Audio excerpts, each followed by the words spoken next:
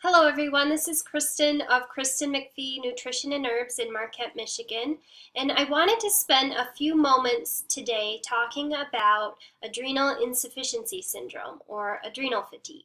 It's thought to affect about 67% of the population, and its primary cause is stress, especially when it's chronic or prolonged or severe. But there's also other factors that can contribute to adrenal fatigue, such as environmental toxins, poor nutrition, poor sleep, an overuse of stimulants such as coffee, medications, and even addictions. And it's important to catch early because when it goes unaddressed for a long time, women can develop menstrual cycle abnormalities, and all of us can develop an elevated risk of metabolic syndrome, adult onset diabetes, cancer, and heart disease. So the early signs and symptoms are generally that you're going to feel kind of foggy and low energy throughout the day, and you need caffeine to keep you going. And you may be craving salt or salty foods, and that you feel your best around 6 p.m. and then you may even develop a second wind around 11 p.m. So those are early signs and symptoms, but there's also some routine lab tests that can be done by either your primary care or by a nutritionist. And those are to have your sodium and potassium levels tested, and then you can calculate your own sodium and potassium ratio. And if you find that it's under 30, that can indicate that your adrenals are functioning suboptimally. And then the other test is to have an adrenal stress index test done, which tests your salivary cortisol levels and your DHEA throughout the day. In terms of nutrition, you basically want to make sure that you're including healthy fats, healthy proteins, and healthy whole grain carbohydrates at every meal, and that you're aiming for 6 to 8 servings of vegetables daily. The most important recommendation for those that have adrenal fatigue is to ensure that you're having breakfast before 10 a.m. and that your breakfast is low glycemic and supports regulating your blood sugar balance.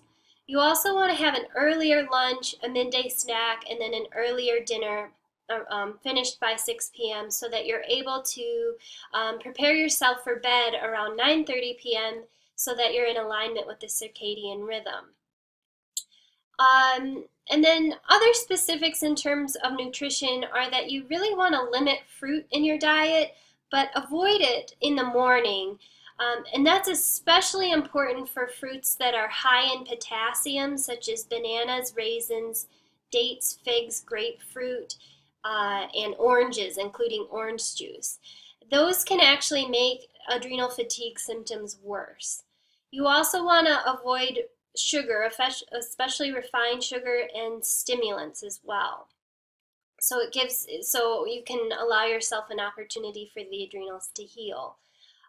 The other good recommendations are just moderate exercise is beneficial, and then obviously, since stress is the primary cause, you want to work to reduce key stressors in your life, but also develop good tools that work for you on managing stress. And in terms of supplements, the ones that I would recommend are a sustained release broad spectrum B complex, as well as a sustained release vitamin C supplement.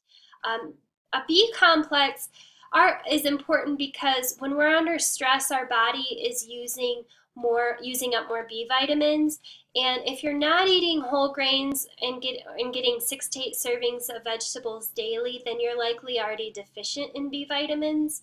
And then lots of us are not getting adequate vitamin C in either.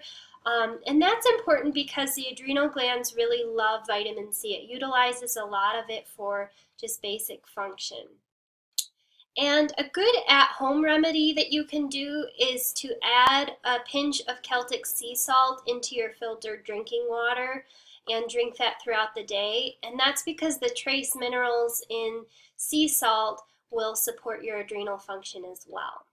So those are my key tips. I hope that helps. And if you have any specific questions, feel free to reach out to me below or through my website. It's www.kristenmcphee.com. Thank you. Bye.